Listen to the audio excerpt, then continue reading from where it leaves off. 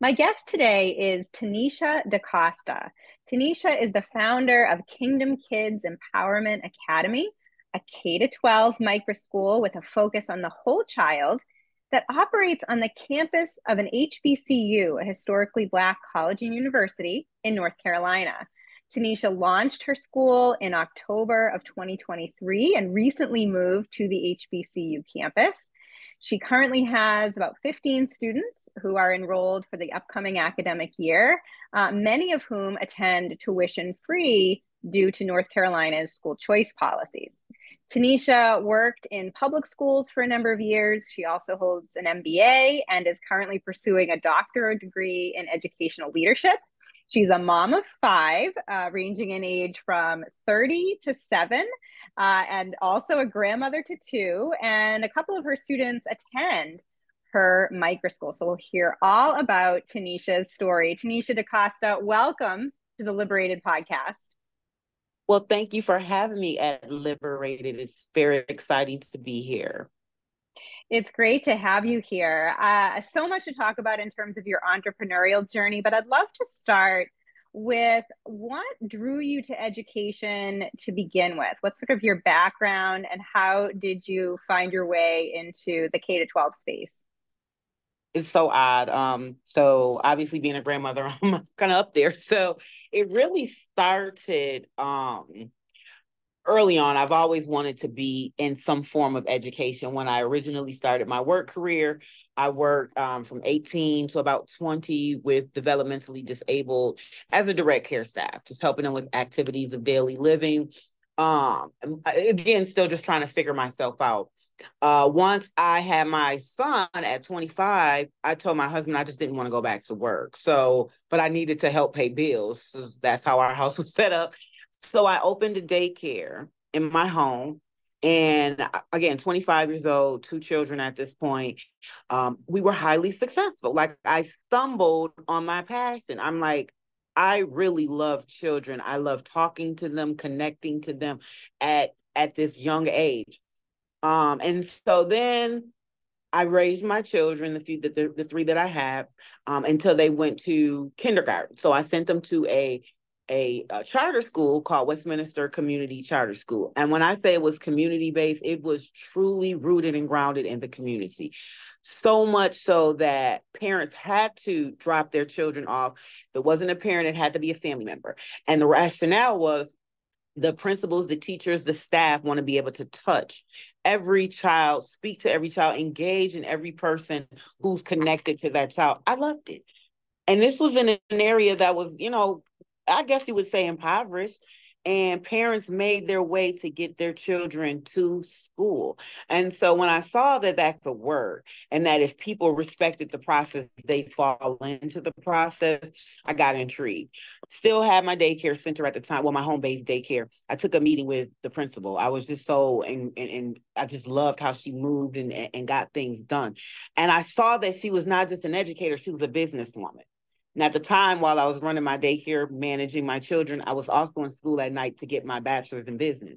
And so I saw a way to make that a connection, because what I also saw was that a lot of people work in nonprofit, but don't have business acumen. And then vice versa, people work in business, but don't care about people. That's a problem. So I was like, how can I make these two come together and be friends? And so when I took the meeting with her, she sort of discouraged me because she said, well, you're in school finishing up getting your bachelor's. Again, at this time, I'm 27, so I'm not a young learner. And she's like, you'll have to go back and get an education degree if you want to do what I'm doing, be a principal of a school. And I'm thinking, no, I'm not getting rid of this education and I'm not going backwards. If I get another degree, it's going to be a master's. What do I do?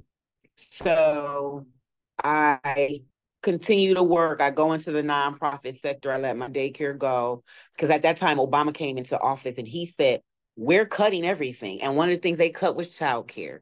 The writing was on the wall. I was about to graduate. So I went on ahead and let my license go and went into nonprofit.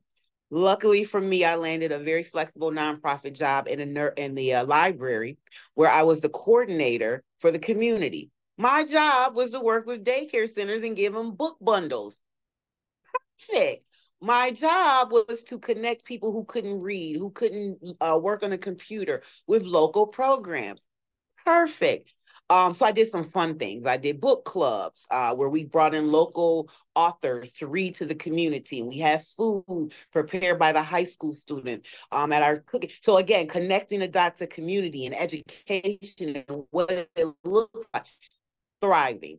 Grant funded funds in, I go to another nonprofit and another nonprofit. Last nonprofit I worked before I relocated was a homeless shelter that just had walls, no color on the walls, no spoons, forks, no food, no snow, nothing. I got the team, I got the implementation strategy together, gathered my team, and for several weeks, we went shopping for every single item to get that shelter up and running. We cut the ribbon, we got our first group of women in there, and that's when I realized this is still not it. Like, what is it, Lord? What is it? Why am I still not fulfilled? Like, I'm doing the work. But I'm an honorary person. I love to do things my way, and I've always been that way since I was a little girl. So I moved to Charlotte. I told my husband, like, there has to be more for me in life.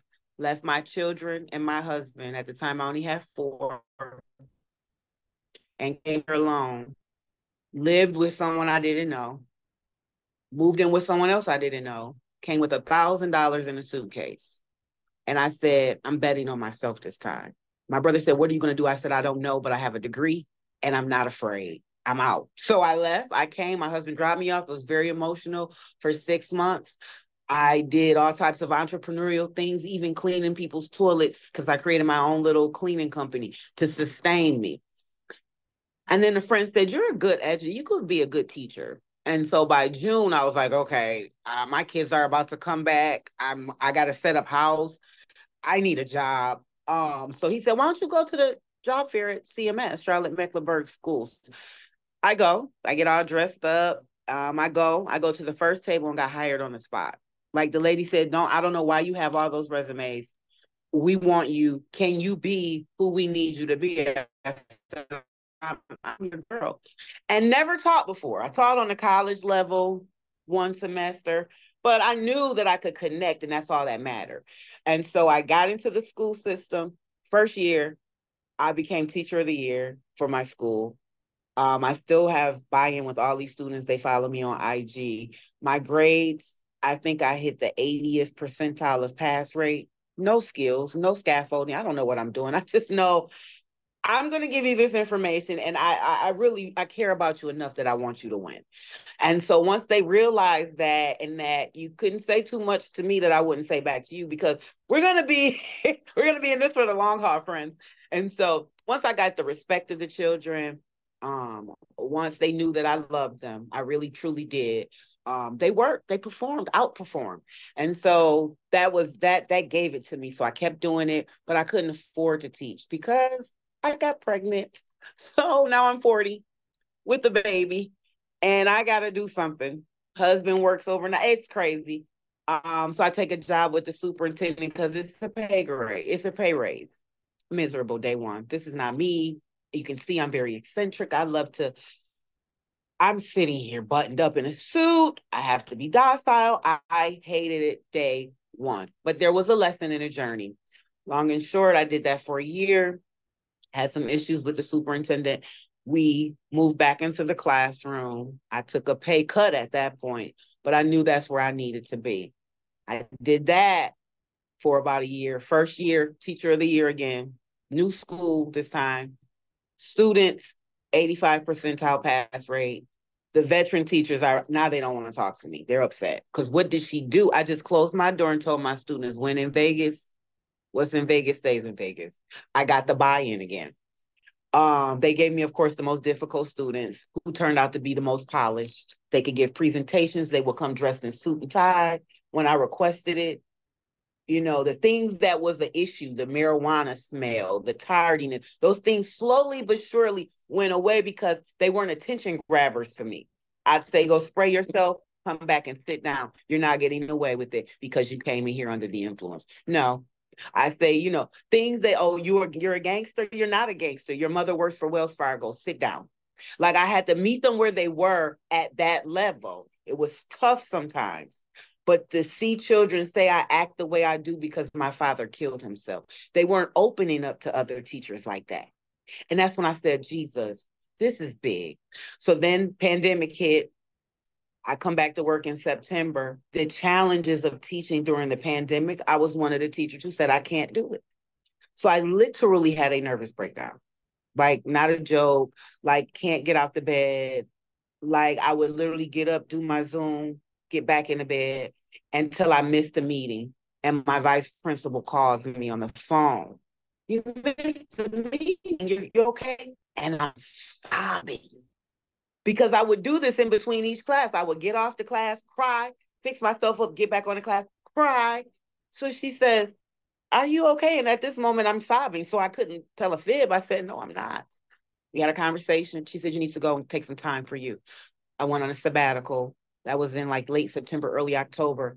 And in that moment, my doctor told me, start practicing mindfulness, pray, meditate, whatever. So I did. I got my favorite lavender tea. I would pray at a certain time every day. I would listen to a scripture, get back in the bed, walk my dog, get back in the bed. The dog, by way that I went to rescue because it was part of mindfulness. Like, I need something. So I went and rescued this huge pit bull that my husband was livid about, but she's my rock. And I would just walk her and listen to what God was putting into me. And he told me, you're going back into entrepreneurship. Okay, great. After a few more months, you're going back into daycare. Could probably do that.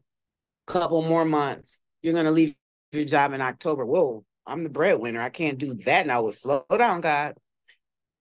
By January, he had explicitly said, you're going to take money out your 401k.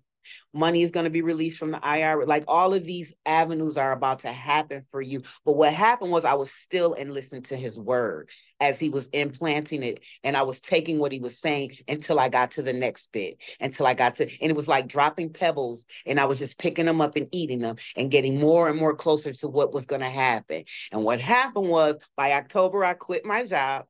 I had 3 children that I was caring for in my little loft, but they were enough for me to pay my bills and feel secure enough to say, if I walk away, I'll be okay. I may not be in abundance, but I'll be able to survive. And at this moment, I'd rather survive doing what I love than thrive doing what I hate.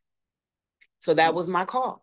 So And then and Tanisha, I opened. you said too that you were also motivated to open the microschool because of your own children. That it was not only what you were passionate about personally and professionally, but you also saw that it would be right for some of your children. I wonder if you could talk about that. So at the time, it was just the daycare. So we opened up the daycares. That was easy. And then by the 3rd month of having the daycare in my house, I found a parent found a 2,000 square foot building for me to open my daycare. We get licensed as a center for 46 kids. And at that moment, my daughter was going back to high school. My 7-year-old was then 5, and she was going to a micro school at the time. I looked at my 17, well, she was 15 at the time, and I said, my husband said, she can't go back to school. I was getting phone calls, if not every day, every other day.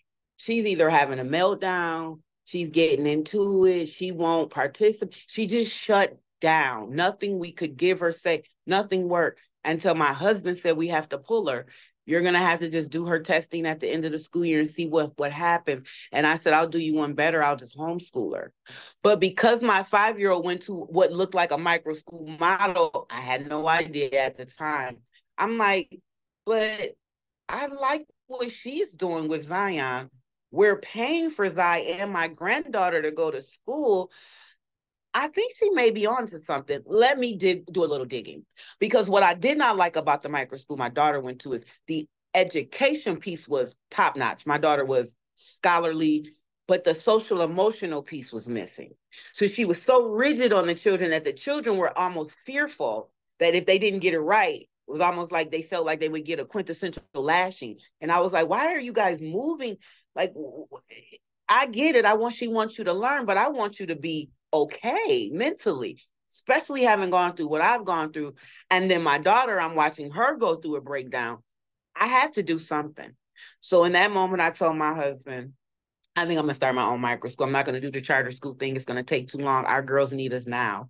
And so that's what I did. That was that following October, we opened up Kingdom Kids Empowerment, closed the school, the daycare, and strictly focused on the micro school. And we just had to go all the way and go K through 12 because it encompassed my daughter, both of them, one who was going into the first grade and one that was going into the 11th grade. So I had to do it. And then I have grandchildren. So then, of course, now we have a family of 4 who's benefiting from being with me all day, every day. I mean, it's great to have homeschool pods and things like that, but to be able to be in a building where it's a little more structured, but I'm still there, like this is the best way to parent to me, for me. Right. Yeah. And so then what happened that prompted you to move to this unique space on an HBCU campus? You were saying that you think you're the only microschool on an HBCU campus, and just such an I interesting do. partnership. Share a little bit about how that came to be and what it's like. I will say that everything I do, I move with God. And so I hope your listeners, whatever faith they have, whatever faith they listen to that small voice, because that literally is what leads me. I can't make this up. I hopped in my vehicle to go get a burrito taco. And like I said, something said get up and go, like just get up and go. And so instead of coming right back, I did a spin around the block and I happened to see them working on the campus. 2 gentlemen. Again, because the campus has lost its accreditation, when you see activity, well, for me, it kind of just sparks my attention, like what's going on. Maybe I'm just nosy, I don't know. So, so I write up, I say, hey, what are you guys doing? Like, what's going on? And they're like, oh, we're getting the gym ready. We're having a ceremony for the new president. Fast forward, I say, hey, I want to meet the president because I'd like to be a part of what you guys are doing. I have a school. Of course, these people don't know what I'm talking about. Micro school, this is too new. They're old school. They're looking at me like, okay. So I said, when can I talk to the president? Now, this is gutsy because I have nothing on the calendar for this man. He's the president of a college. They said, come tomorrow. I said, okay. So the next day, I come in, not dressed up, just dressed teacher like, and I pop in. You can tell the people are looking like there's a woman in the lobby. I think she's waiting for you. So he pops his head up and he says, with you. And before he could finish, I knew what he was gonna ask. I said, no, you don't, but you need to know me because I need to know you. And so he says, oh, really? And he said, well, I'm on my way to a Jack and Jill conference. Walk and talk with me. And so we walked, exchanged numbers, which I was so hopeful at that moment because he gave me his personal number. That says a lot. So I took his information. I'm like, I don't want to be too pushy, but I don't want to let this get behind me. So I'll just shoot him a courtesy email. Thank you for taking the time to meet with me. All the things to show I have cool. And then he responded like almost immediately. Pleasure to meet you. Let's set up a time to talk. I'm like, this is God. We ended up meeting the following Friday. Again, I came in completely myself. I did not come in pretentious. I didn't come in like the MBA. I came in like a woman who wanted something for her kiddos and would do what she needed to do to get it. And so I walked in, I was knocking things over. I was silly. Like I was very raw and he appreciated that. He was like, you're just you. And I said, yeah, I don't. And people appreciate that. And that's the space that I want my kiddos to be in, is to know that you are enough. And so you don't have to put on layers. You can be who you are, and that's going to be just enough. So right within the conversation, within 15 minutes of talking, he walked me over to a space that he had in his mind. It was an annex of a church, of the chapel. It had 2 big rooms that are divided by a sliding door, which is perfect for our grades. And we sit across from their student union, which has 26 classrooms. And so our goal is to, and he said this before we could, he said, let's grow together. So that's basically him saying, when you grow, you have this campus and we can pick a few more. Yes, sir. Thank you very much. And so I've negotiated to come in here. We haven't paid anything yet. He's held off on taking the payment until our opportunity scholarship comes in. He's allowed us to do a camp right now, just to get the feeling that our parents get comfortable. And we're having our first fundraiser Family Fun Day on the 29th, right here on the campus, where we'll have Dom from the National Microschool talk to parents about unschooling. I have another parent who's an educational diagnostician. She's going to come in and talk about the rights of students getting tested in case they need an IEP from their home school. Parents don't know that.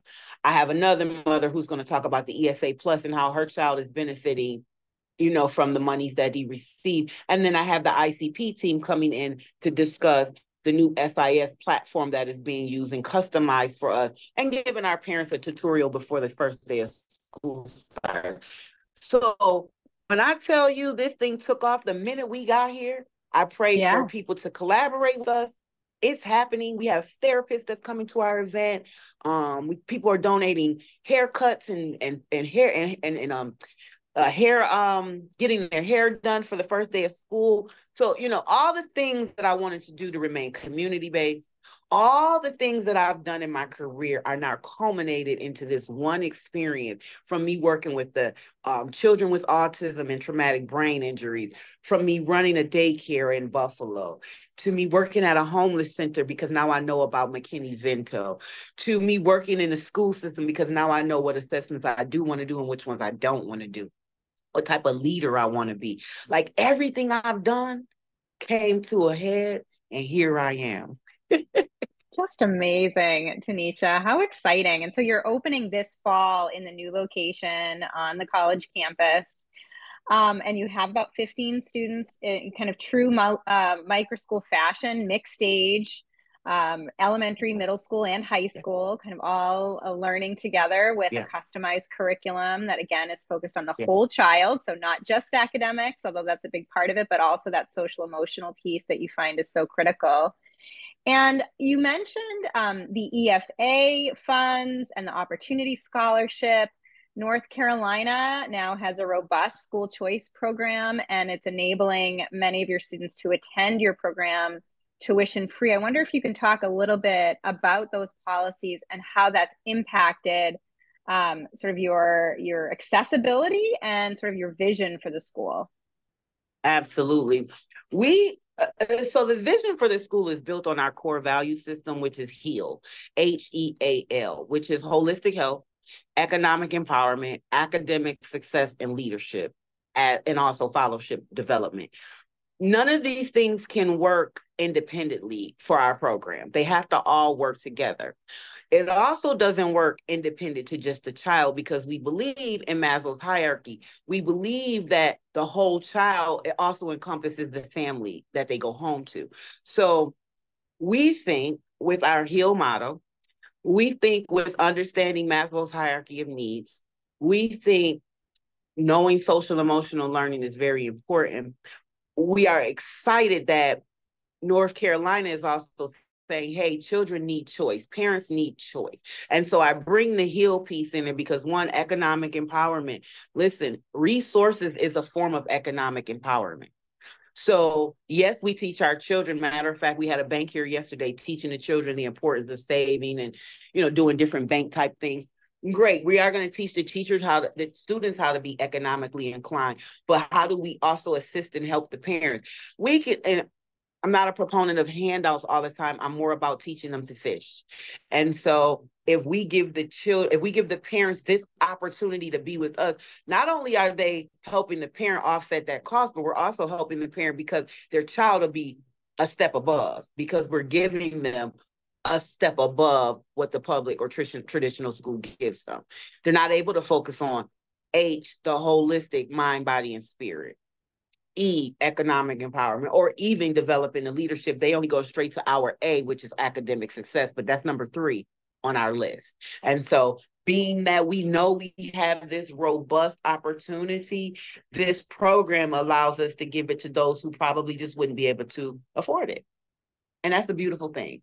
On the other hand, my student who receives the ESA, who is on the autism spectrum, his mother has a master's degree in nursing. She doesn't necessarily fall in the low income bucket, but that doesn't mean she doesn't still need, and she's still eligible. Now that one to me is kudos to North Carolina, because this woman, even with a decent income and a 2-family household, the affordability for services for a child on the autism spectrum is very exorbitant. So for her to say that it helps her also tells other parents, listen, this is something you can get, because what I notice is most of my middle class parents who pay out of pocket were a little concerned about applying, almost as if, and most middle class can understand it, we're not going to be eligible. That's how we feel. Nothing is for us. But I was very adamant in explaining, no, no, no. This one, North Carolina has given back to us. Let's be and take full advantage of it. And so we've gotten quite a few parents that went on ahead and took advantage of it. And I mean, how do you feel like this school choice policies, impacted your entrepreneurship? I mean, do you think that if without these funds, without the ESA and the Opportunity Scholarship, would you still be doing what you're doing, or was it really that access that made this part of your vision? I'm gonna say I would, just because it's who I am. But I Mm-hmm. guess the question would be, would I be able to do it for a long time? Would it be sustainable? Would it Mm-hmm. be logically sustainable? And the answer to that would be no. Would I probably be donating services? Probably, but that would cause an issue because I'd have to do something to sustain myself financially. Right. So that means Right. it would end up being a part-time program or an after-school program, which is not the same as an all-day program. So it would have a major impact. I would not be able to do some of the extra things that I'm planning to do this fall, because we know that we're getting our first disbursement. And so I was able to kind of make some plans as to what we want to do. Do we want some extra programming? We're going to purchase our SIS application. So we were able to not just sustain the program for yet another year, but do some cool extra things to add viability to the program. Great. When I hear from founders occasionally, especially in states that have passed universal school choice policies or similarly generous programs, and they sometimes worry about strings being attached. They're worried that they might have to do certain things to comply with various state standards to be able to have their families access some of these funds. What was that process like for you and for your school? What did you have to do to become a recognized provider for the program? And did you feel like there were strings that you needed to focus on? To be honest, and I can say this from several different aspects, coming from one, the childcare space, um, seamless, seamless, seamless process. Everything that we had to do in childcare is very, very meticulous. There's a lot of T's, a lot of strings, all of that. However, from the private school side, that was a seamless process. It was a day to become a private school. But then on the ESA side and the Opportunity Scholarship, that did take a little more time. But it was more about systems talking to each other, not about what I needed to do. So it's really like a one-page application for ESA Plus. You don't need to be an actual teacher. You can really just have a passion for teaching.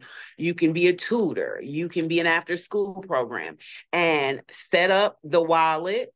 Once you go through the administration process, which was the only thing that I would say was tedious of the process, was just simply the data, right? Like getting the data entry in. But once you got that in and they didn't have to kick it back, everything you submitted was, verifiable.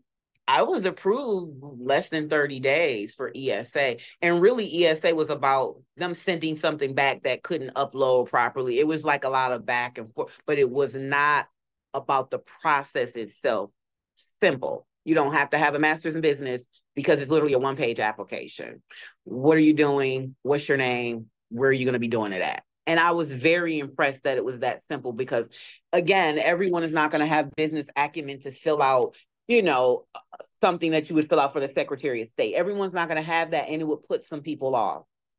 The Opportunity Scholarship was a little more grueling, only because, and I'm a checklist person, you really need to go and do check by check, step by step. You cannot do one step before the rest. Some things you need to have a in-service or webinar before you can even move forward. So again, it was more about procedural, but if you're excited about doing the work and you want to be able to be sustainable, again, it's seamless when it comes down to the opportunity scholarship, because what we have to do for the child care space is a 3-4 month process minimum. This took me maybe a week to do the opportunity scholarship in its entirety.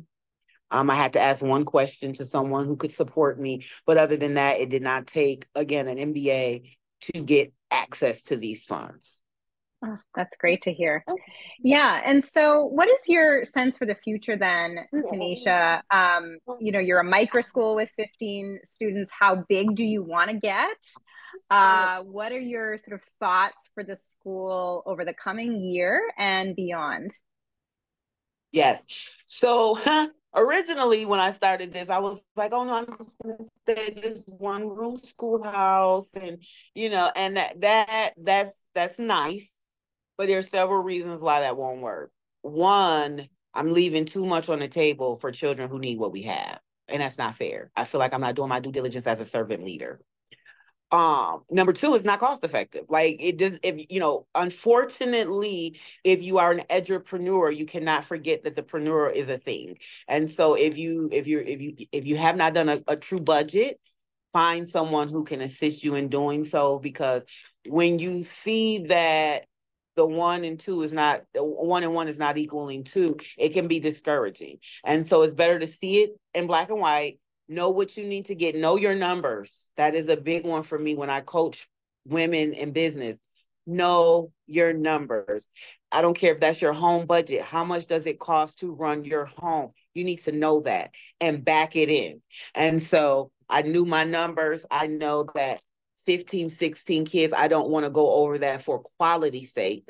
And so my goal is to go to every HBCU that I can find and ask them for a space and replicate my program across the East Coast. Wow. Oh my goodness. That would be so exciting. Have you started that process, or you're I just have. still seeing how it's going to go? Nope, I reached out to Morris Brown already because I have a connection there, and then I'm on the cusp of reaching out to A&T. That's going to be a harder push, but I do have communication with the director of education there. So, and then I looked at Livingstone, but the proximity from here to there, it wouldn't make sense. So I've just mapped out those, and then Winston-Salem State may be on there. Again, these are 3 places I have connections, and so I could at least walk in and have the conversation. And as we're developing this infrastructure, I'm not interested in the infrastructure being perfect, because that's the beauty of a micro school, right? If it's so structured, then it's traditional. Like, you got to kind of be flexible. But I do, for the sake of sustainability of the program, you do need to have some level of structure. It is a business still. So just getting that model tight, but understanding that each area that I go into may need something different, and remaining flexible to give them that. I may go to Atlanta and they may say, no, we want more technology. And so I'm flexible with giving it, instead of it being an empowerment academy, making it a technology academy. And I may go to Winston and they may want a lot of gardening. And so we'll make it an agricultural academy. But the point is, we give the people what we want, which is the definition of a micro school. And what is so attractive of the HBCU model? What is attracting you to that campus location? What do you find so special about the opportunity there?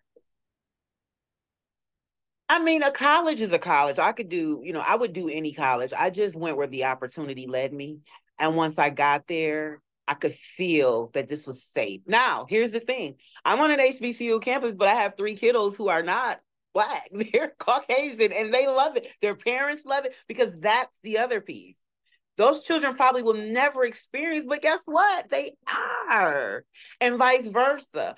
But what attracted me was really opportunity. And when opportunity presents, you need to be available. And so, because this is the lane that I'm in, and I know that it's a micro lane, no pun intended with micro schools, but being that you have big colleges, but then you go down and funnel them to the HBCU, my opportunity of being able to spread my program is a lot easier than if I tried to tackle, you have to drill down.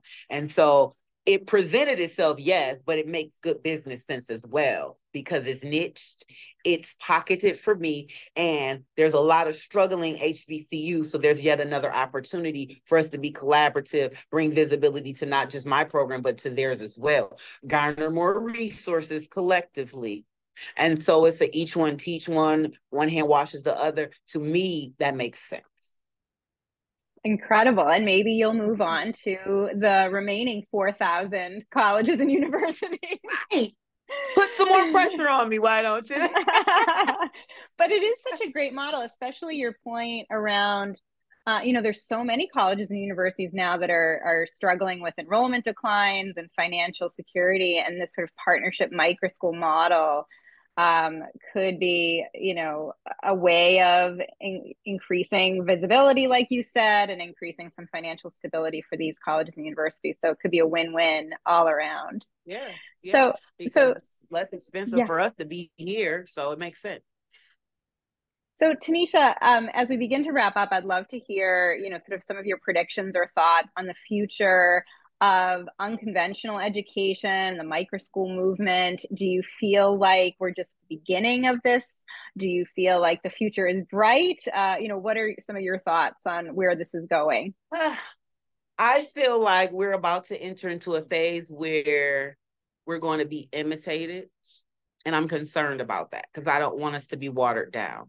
I've already seen it happening with Charlotte Mecklenburg schools piloting a micro school. They didn't call it a micro school, but it has all of the tenets of a micro school. And so I think they're going to infiltrate a space that should be unique and reserved for educators who are truly passionate and not just willing to work. Education is very delicate right now, particularly in North Carolina, because we're one of the lowest paid.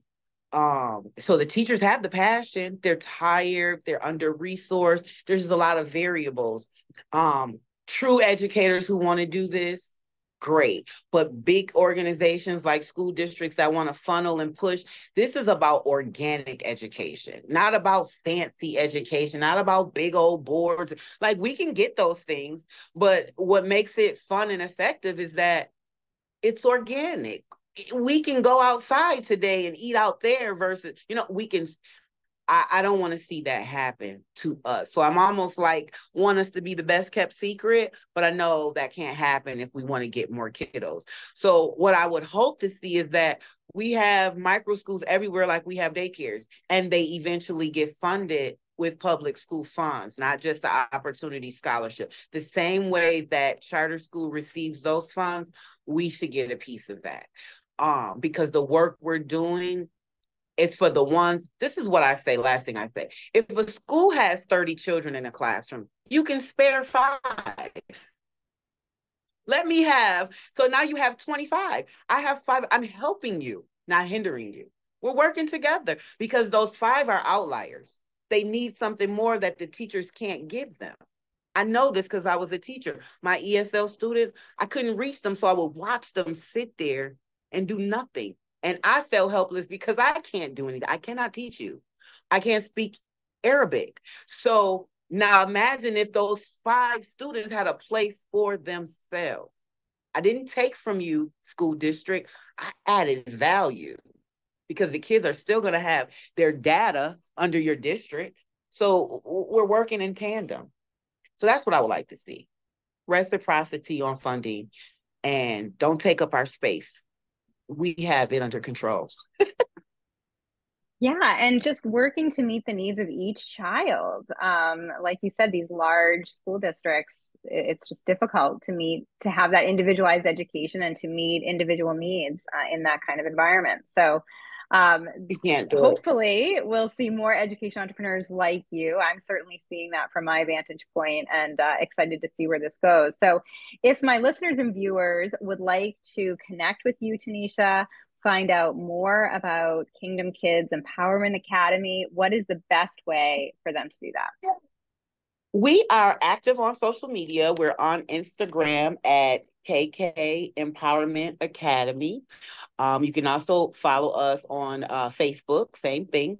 And you can join us on our website, our list. You can go on our mailing list, which is kkempoweracademy.com.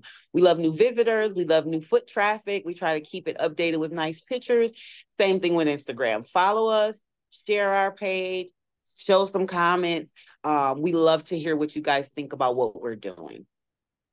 Amazing. Well, I am so excited to follow your growth and your progress and your expansion, hopefully into new HBCU campuses and beyond over the coming years.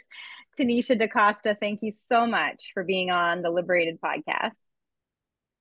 Thank you so much for having me. I appreciate it. It's been an awesome time.